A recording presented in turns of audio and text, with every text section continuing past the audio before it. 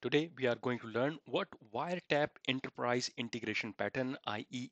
EIPA) is and how we can implement that enterprise integration pattern using Apache Camel.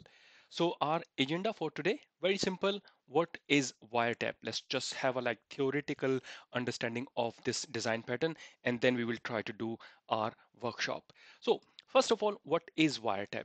WireTap is a simple way of sneaking into somebody else's conversation without interrupting their conversation, i.e., trying to cheekily listening to somebody else's conversation, private conversation.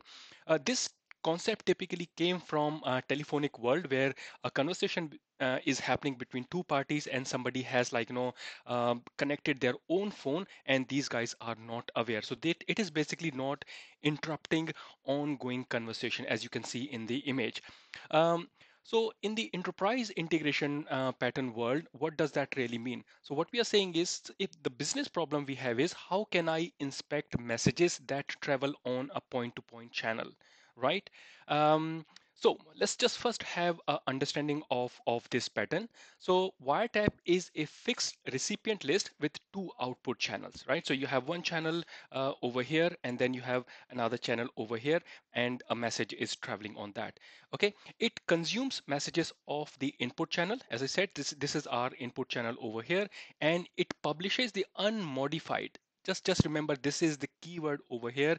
It's the unmodified message to both output channels. So it doesn't actually injects any information or it doesn't change anything into the incoming message. It simply puts a filter, okay, or you can say it creates two pipes out of this. One pipe which is continuing and then using the another pipe, it just copies the data onto another pipeline, so you can do whatever you want to do with that message. So wiretap allows you to route messages to a separate location while they are being forwarded to the ultimate destination, as I just said. So this is our ultimate destination. We just injected this pipe over here. um, from the technical implementation perspective, especially in the Camel world, the wiretap uses a thread pool to process the tapped messages. So it doesn't really interrupt the performance of the existing workflow. It has another thread which is going on over here, which will be taking that message and it will be processing it. It's really beautiful stuff over here. All right. So, so the business problem or the use case which we are going to implement it, let's say given an existing route for money transfer. So I have a route, I have an application which is used to do some money transfer in my bank. Okay. The new requirement is that add a new audit service without interrupting the existing flow. Okay, perfect. This is the problem or this is the new requirement came from our product team. Okay, and straight away we can see we can use wiretap pattern over here. So it says, so I can use the transactions for fraud check. So okay, this is the requirement that over here we want to do fraud check on the incoming transactions without interrupting the existing transaction. So the fraud check or auditing can happen offline if the another application or another team suspect, they can later on roll back that transaction, or they can contact the parties, or maybe they can block the future transactions. So that's our very simple use case. Let's just directly dive into our code now. So to begin with, I have written this simple wiretap program over here. My assumption over here is that you are following my previous videos. You have set up your environment. So for this particular tutorial or for this particular demo, what I am going to do is I'm going to use Rabbit, okay, which I have running in my Docker environment. So let's say this is our existing route. I have a Rabbit sender route, okay, where all the money or the transactions are coming. What I do with that transaction, I enrich with some information like maybe date, or I just make sure all the fields are valid, and after that I just send that to my receiver. Very simple workflow. We have a money coming in and it's going on to another route. Let's just try to run this program and see what it's really doing.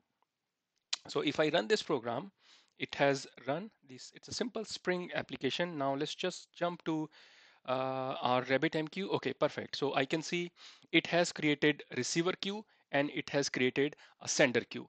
So what we're going to do is we are going to publish a transaction on sender. So let's just have a quick look how our DTO looks like. So I have my transaction DTO. So it has transaction ID, it has a sender's account ID, receiver's account ID, it has some amount, it has a currency, it also has a transaction date. So I am not going to expect transaction date from the upstream. I am going to inject that information so we can actually see that yes, we can take the message, we can enrich our information into it. So let's just try to create a quick sample JSON and just try to send this transaction over here. Let's come back over here, and here is our JSON representation of that DTO. So I have transaction ID 1. I'm sending from account ID 100. Receiver is 200. I'm sending 500, and my currency is Great British Pound over here. So let's just publish a message. Okay, come back to our root. Okay, as you can see, root simply said money is transferred. This is the transaction ID. Just note one thing: the transaction date was not given in the payload. However, I managed to inject it. How did I do that? Let's just have a quick look. So message came over here. I unmarshaled the message into this DTO. Okay, and after that, I um, I called this enrich with weather DTO. Okay, so DTO is over here. Actually, this should be, we should be calling it enrich transaction DTO. It's a copy paste from my previous exercise. Perfect. All right. So what I simply did, I took the message, I transformed into this DTO. And after that, I'm simply sending the transaction date. I wrote this DTO back to my exchange as a set message. Okay. And then I am sending on this route called receiver. Simple stuff. Okay. And now let's quickly come back to our queues. So sender earlier had one message. Now the message has been processed by Camel and message has been sent to receiver.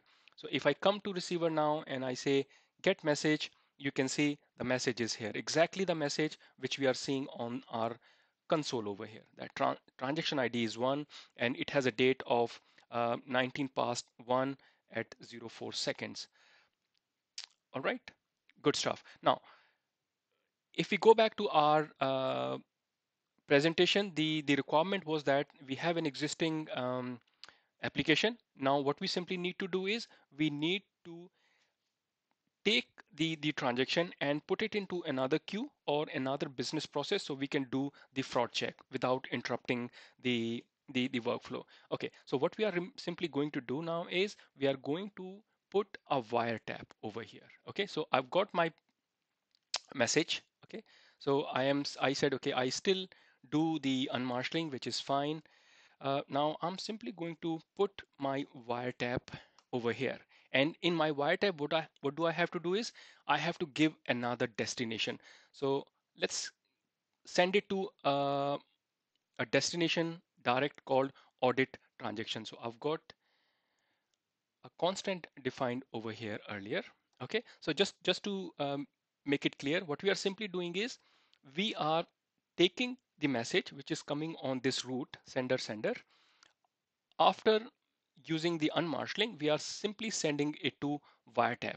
This wiretap can happen before that, but over here, I'm just doing it after unmarshalling it, right? And it's going to another route called direct audit transaction.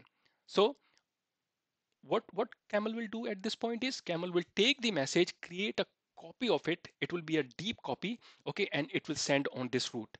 And what it simply means is now I'm going to have two copies of a message, which one will continue on the existing route, and another copy will be sent to this particular route for whatever, like fraud check or auditing purposes. Once we have done that, what we need to do is now we need to define another route. Okay, and we can say now from this is where I'm sending, just remember, right? When the message comes over here on this particular route, I like to process it one more time. Okay, why? Maybe I like to do some checks, and so for simplicity purposes I'm going to call the another enrich DTO. Okay, it does the same thing, i.e. it's also going to put the date onto it. After I've done that, I need to marshal the message one more time. Okay, so I'm just going to copy this thing so it can be set to new message on the exchange.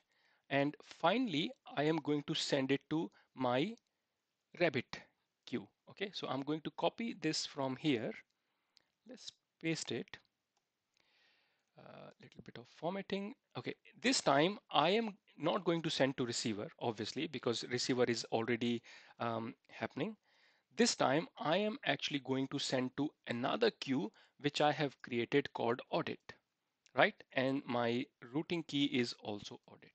Very simple stuff. So let's just try to understand. I've got a message, wiretapped it. Okay, so the existing workflow is not interrupted. The money or the transaction will still continue to happen. Receiver will still get the transaction. But what I have done is I have started another thread or another process to do the transaction verification, i.e. fraud check. If the team which is responsible for that, if they suspect, they can stop the transaction, they can block the transaction, or they can maybe suspend the account for time being. Okay, so that's what we have done over here. Now let's try to restart the program. So if I restart the program very simply, I'm expecting to have another queue in the Rabbit. Let's just go back to our Rabbit console in queues. Perfect. As you can see, we already had receiver and sender. I've got now audit transactions over here. So come back to our sender queue one more time, and let's just copy paste another transaction which we had created previously. This time I'm saying my transaction ID is 2. Okay, sender is still 100 and receiver is also 200 and amount is 500. Maybe like no, when I see suddenly like no too many transactions from some one account and sending a large amount of money, maybe that's something funky going on over here. Might not be, but maybe. Okay, that would be the time like no where the fraud detection team can basically take some action because they're suddenly seeing too many transactions from same account, right? From where the sender is same and receiver is also same. Maybe some sort of hack had gone, or it it could be like general reason, but who knows. But for our use case, if I publish the message now over here and assume everything is fine, okay, I think everything is fine. Program has not spitted any error or has not thrown any exception. This is transaction ID 2. This is my message over here. And what I'm expecting now is I am expecting one message on my audit transaction. There we are. And I've got two messages on my receiver queue. If you remember, we had sent one message 2 minutes ago and we have sent a new one. Now I can have another application, which can be reading on audit transaction. And if I see entry over here on the audit transaction, they can take some actions of it. So that was our quick workshop explaining what WireTap is and how we can very easily implement WireTap without interrupting the existing application or workflow. Hope you enjoyed it. Okay, thank you very much for your time. I'll see you in the next video.